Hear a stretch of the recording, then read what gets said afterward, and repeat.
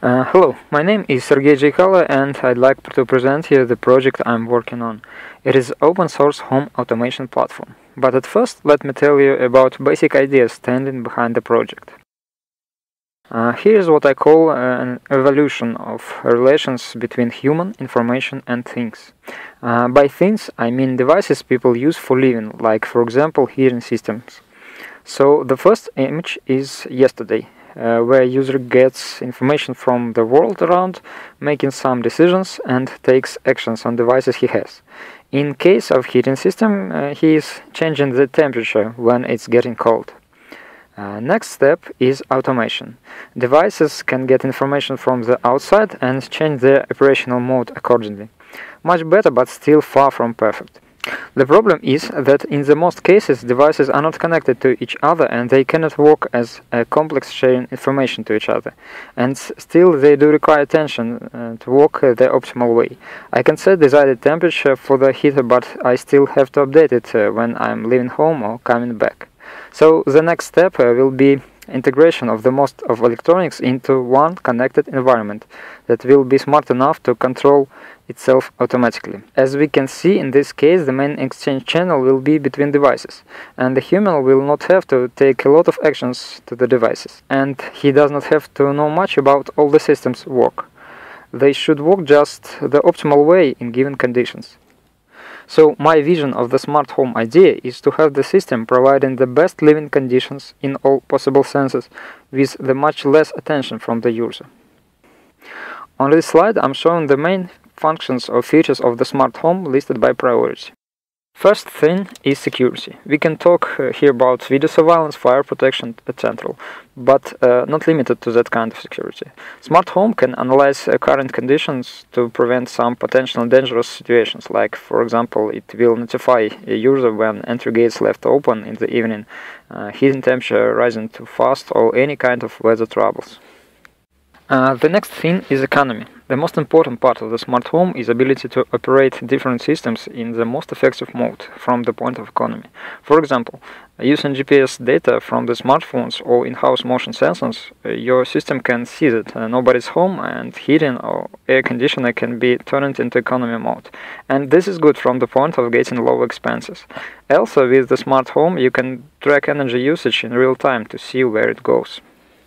Comfort is an endless field, including all kinds of information scenarios from the in-house climate control to the multimedia systems and communications. And at least bonus part, the smart home is a really cool thing. Believe me, you can really impress your guests with all cool stuff you have working automatically, talking to you and accepting your commands. Okay, let me tell you a few words about the platform in technical terms. MajorDoMo is free and open source system. It is based on some other open source projects and in most parts looks and works like web application. You can see it by the environment it is running in and development tools used. The platform can be running on different operational systems, including all kinds of Linux distributions and Windows system starting from XP. In case of Windows system, you can just download installation package and install it like any other application, so it will be up and running just in a couple of minutes. MajorDoMo provides a web interface for the user, and it provides API for the integration with any other systems and devices. Like I said, the platform is open source and the code can be downloaded from the GitHub. The license for the software is MIT, so basically you can do anything you want with it in commercial or non-commercial projects, of course keeping the original authorship information in it. And the significant note is that MajorDoMo is not a ready product in the box. It's tool or its platform to be used in building solutions for the end users. Let's talk a little bit about the design of the system. The system can be split into three main layers. The lowest layer includes the number of components working with hardware devices by their own protocols. The devices can be really different, including Z-Wave, family, one-wire, all kinds of TCP devices or Arduino-based controllers. Middle layer includes components and logic for devices. There are objects with their methods and properties, so you can work with devices no matter what they are physically. And we have object-oriented model here with things like delegation, encapsulation, etc. Also, on this layer we can see applications providing additional features for the end user. For example, it can be inventory tracking application or shopping list management tool. There is easy tool called Plugins Market to install additional applications made by other developers. The highest layer is user interface. At first, it is a web interface available from any kind of modern devices, from the laptops to smartphones and tablets. Else, a user can interact with the system with his own voice or using Skype Messenger. A few words about the development on the platform.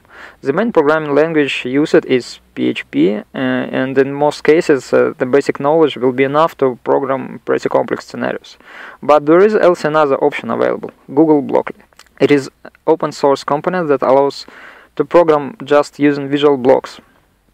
You can see on the slide how the same script looks in PHP and in this kind of blocks. Here you can see examples of the mobile interface. Interface is fully customizable.